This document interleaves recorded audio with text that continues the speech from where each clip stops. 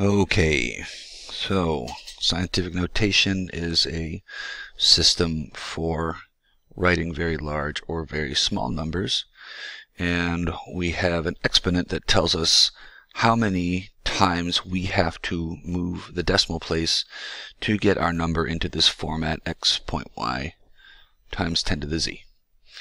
Alright, let's try it.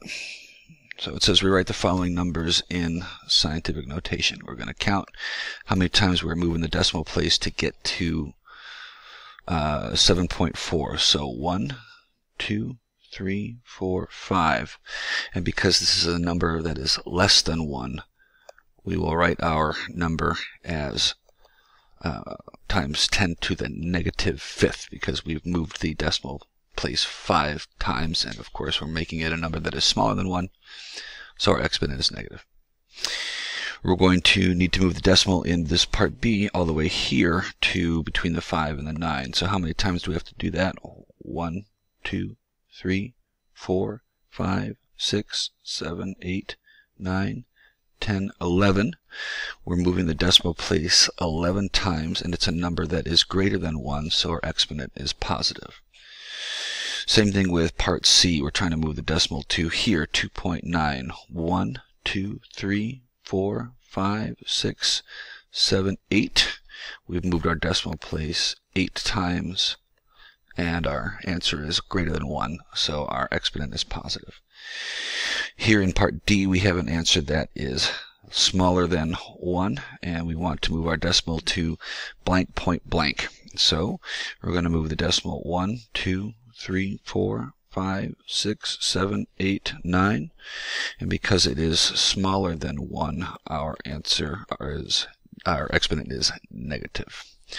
That's all you do. Here in number 2, these numbers are in scientific notation. We are going to write them in long form. So, in other words, we've moved this decimal 3 times. It apparently was originally here, so our original number is 7,050. Here is an exponent that we have moved 7 times, and it's a number that is smaller than 1. So if it was moved 7 times to get here, that means that it was originally 1, 2, 3, 4, 5, 6, 7. That means we have all of these zeros preceding. So if we're looking at it backwards, the way we did this one is by moving the decimal place 7. 1, 2, 3, 4, 5, 6, 7. It's a negative number, so our answer is smaller than 1. Here is one where we have moved the decimal place 4 times to here. That meant it had to originally have been here. That means 23,500, and of course you can put a comma there if you want. Well, here's a big one. This one is negative 11. That means it's a number smaller than 1. To get to this 9, it has to have been moved from its original place 11 times. So I'm going to write it like this. 1, 2, 3, 4, 5, 6, 7, 8, 9, 10, 11. That means each of these is a 0. And what we'll do is we'll count them up and make sure that we have all the right decimal places here.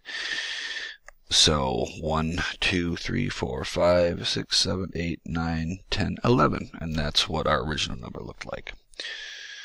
Alright, here we are. Number 3, it says please perform the following calculation and express the answer in scientific notation. Your calculator is pretty good at doing this kind of thing all by itself, so what I'm going to do, I'm going to scoot this over here so we can see it better.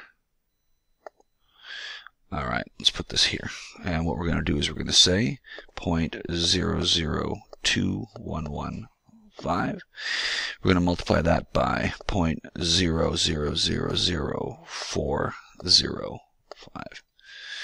Let's multiply this out, and your calculator has already written the answer in scientific notation. Remember that your calculator is trying to tell you what the exponent is with this e. That's how we're entering this into our calculator.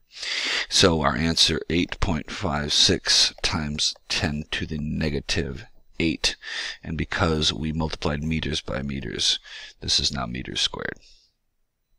All right, number 4 says a sample of a certain material has a mass of 2.03 times 10 to the negative third grams. It is asking us to calculate the volume if the density is 9.133 times 10 to the negative 1. So this triangle tells us that if we want to find volume, it's equal to mass over density. They give us the mass. We have 2.03 times 10 to the negative third grams. We're dividing this by the density, 9.133 times 10 to the negative 1 grams per cubic centimeter. When we do this, grams cancels, leaves our answer in cubic centimeters, which is what we want because we want this to be a volume. So what I'm going to do is I'm going to take my calculator and we'll multiply these out. Excuse me, in this case divide 2.03. Now we're going to enter this exponent times 10 to the negative 3 using our calculator's exponent entry function. That's this button right here, but you need to hit second first. That E lights up. It tells us we are entering our exponent, so all you have to do is hit negative 3. We're going to divide this by 9.133, and we want our exponent to be negative 1, so I'm going to hit exponent entry, negative 1. It's going to give us our answer. And it did not give us our answer in scientific notation, and because this question doesn't specify, we can simply write it like that, 0.0, I turned that off too quick, 0.0022. So we'll say 0.0022. If you want to write this in scientific notation, here's the trick. How many times we move in the decimal place? 1, 2, 3. That means we could rewrite this as 2.2 times 10 to the negative 3 centimeters cubed. Okay, last one. It says our large office building has a length of 1.07 times 10 to the 2 meters. It is 31 meters wide, and it is 4.25 times 10 to the second meters high. If the formula for volume is length times width times height, calculate the volume. That means our length, 1.02 times 10 to the 2 meters. And there's the homeroom bell. Hopefully you guys are not late. Get to class. You got a minute. 31 meters is our width, and 4.25 times 10 to the second meters is our height.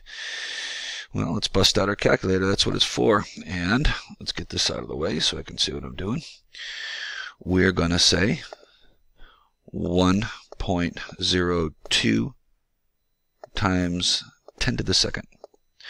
We're going to multiply this by 31. No scientific notation there. And we're going to multiply this by 4.25 times 10 to the second. Gives us our answer.